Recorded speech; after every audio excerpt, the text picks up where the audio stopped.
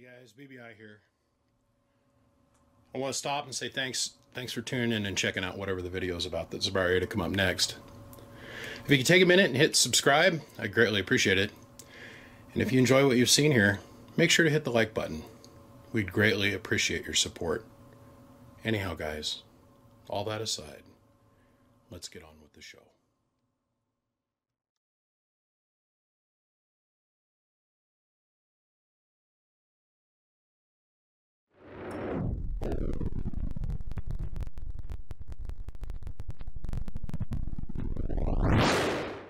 Well, gentlemen, I want to say, if you are following along with the little mini-series that we are shooting here today, which is a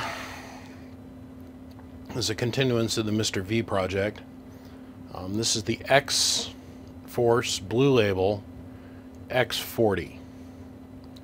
Don't know what's going on the inside, haven't gotten that far yet. Let me just say, if this is your first time ever watching, I want to say welcome to you. If you are coming back to follow along with the saga, that makes you a repeat offender, and I want to say welcome back. Okay, so first things first, third things last. I think, if I'm not mistaken, the seal on this little booger is broken. I was going to say intact, but it is broken.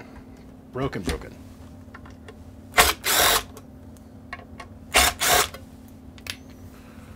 So, let's see what we got going on the inside. It is a blue label, so that means it's going to have like some stupid PP part in the inside of it. It's got a pp.80 and it is full of packing peanut dust. Nice. And the fan is on upside down. Darn Arland. Take such a good thing and screw it up every single time, don't you, young man? Well,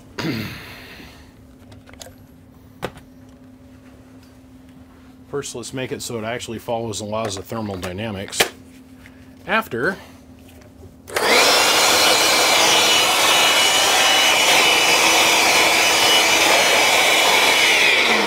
we blow all the packing peanuts out of it.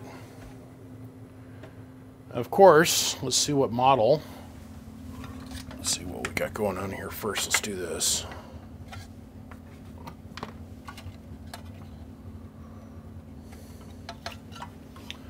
So we're going to have to flip that fan over.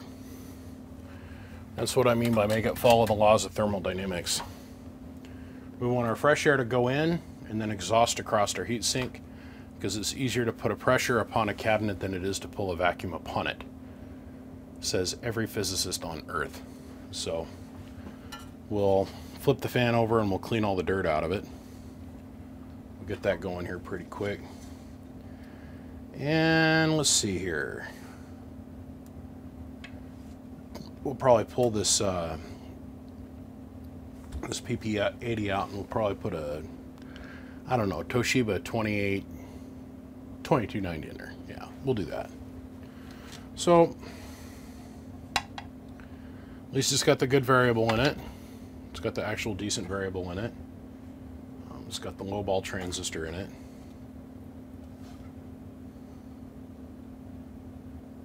This has got the right size heatsink in it. I've seen these where the heatsink was just wide enough to go underneath the transistor. That's the kind of stuff that he was producing before he went out of business. It was the fins were like 3 fins wide, maybe total. If you're lucky, maybe 2 fins wide. Just barely big enough for the transistor to go underneath it. So let's see, power wire, transistor replacement, flip the fan. We'll be back. Well, new power wires, new transistor, and you guys, if you go back and you watch the very first portion of this segment, the DNA segment, you'll see that this thing was completely covered in stickers. Pulled all the stickers off of it completely. I gotta add one more to it here real quick as we're talking. Oh, well, shit. This thing's done. It's doing exactly what it should do according to the book. Fan's in it right now. So at least we know that'll hold water for a hot minute.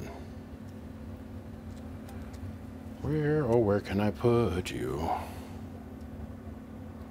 Here, we'll slide it right down in here over the max.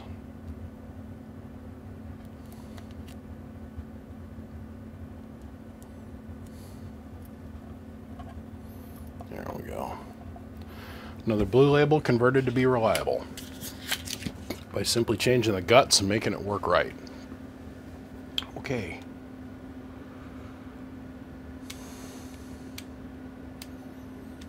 That is a 1,000-watt slug in PEP, 1,000 in average or whatever the hell you want to call it. Shut this down. Hello, 11111111111. It's 20 watts worth of drive. Hello, 11111111. Hello. Hello. About 175, almost 180 worth of power coming out. Our input tune looks like at 111111111, perfectly low. So, hello.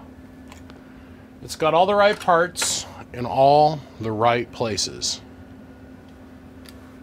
Now, being that we had to change the transistor out in this thing, and now it's got Toshiba-based parts in it. Oh, say 300 bucks. 300 bucks gets it plus the ride. Off and down the road we go. Now, we're going to continue on.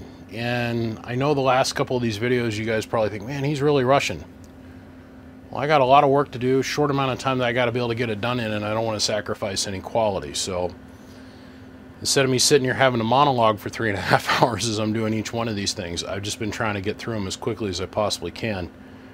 This box is right. It's going to last whoever gets it because it's got good parts at the core of it. It's going to last whoever for a long time.